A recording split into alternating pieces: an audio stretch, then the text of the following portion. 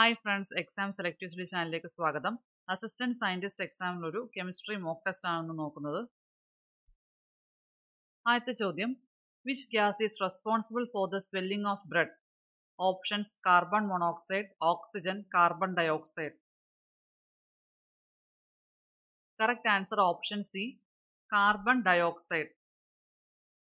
Gas responsible for the swelling of blood, carbon dioxide.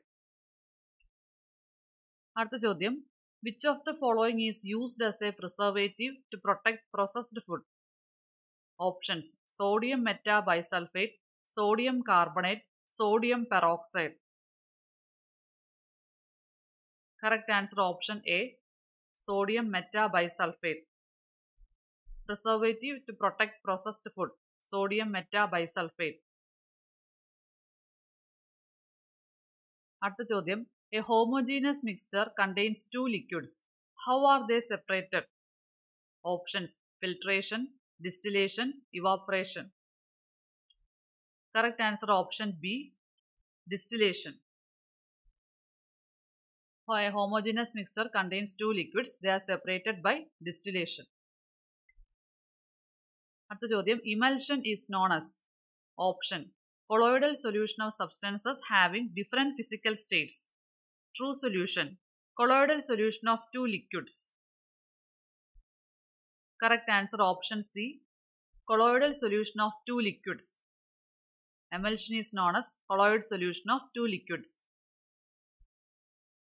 അടുത്ത ചോദ്യം, which of the following statements are correct?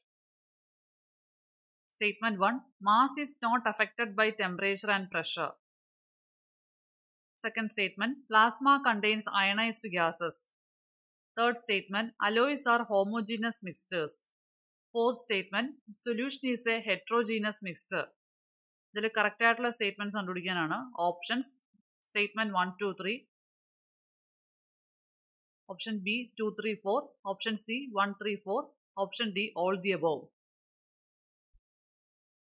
Correct answer option A, 1, 2, 3. Statement 1, 2 and 3 is correct. Mass is not affected by temperature and pressure. Plasma contains ionized gases. Alloys are homogeneous mixtures. Solution is a heterogeneous mixture എന്ന് പറഞ്ഞാൽ തെറ്റാണ്. Solution ഒരു homogeneous mixer ആണ്. അടുത്ത ചോദ്യം, methane is A colourless, odourless, non toxic but flammable gas. What is it's common name? മീഥേന്റെ common name എന്താണെന്നാണ് ചോദ്യം. Option: heating gas, laughing gas, marsh gas. Correct answer option C, marsh gas. Common name of methane is marsh gas. അടുത്ത ചോദ്യം, read the following statements and select the correct statements about greenhouse gases. Statement 1, carbon dioxide is the only gas in the atmosphere which causes global warming. Second statement, the greenhouse gases traps heat and do not allow heat to escape into outer space. Third statement, water vapors do not contribute to greenhouse effects. Fourth statement, the presence of excessive greenhouse gases in the atmosphere is responsible for global warming. Options: option A 1, 1, 2, option B 1, 3, option C 1, 4, option D 2, 4. Correct ആയിട്ടുള്ള statements ആണ് ചോദിച്ചിരിക്കുന്നത്. Correct answer option D, statement 2 and 4 are correct. First statement തെറ്റാണ്. Carbon dye oxide is the only gas in the atmosphere which causes global warming ആണ് തെറ്റാണ്. Second statement, the greenhouse gases traps heat and do not allow heat to escape into outer space. Correct statement ആണ്. Water vapors do not contribute to greenhouse gas effects.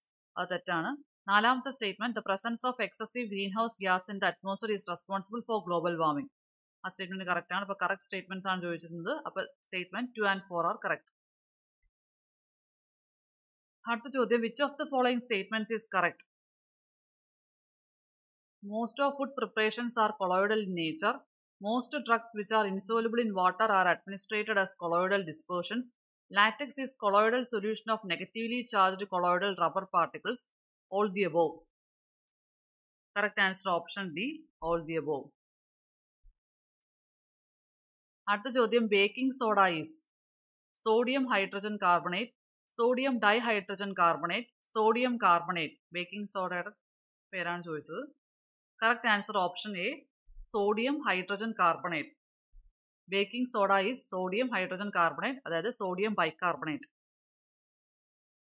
അടുത്തൊരു match the following question ആണ്. List 1 food പാർട്ടിക്കിൾസിന്റെ പേരിട്ടുണ്ട്, ഇപ്പുറത്തെ ആസിഡ്സിന്റെ പേരും എഴുതിയിട്ടുണ്ട്. Correct ആയിട്ടുള്ള match ചെയ്ത് എഴുതാനാണ്.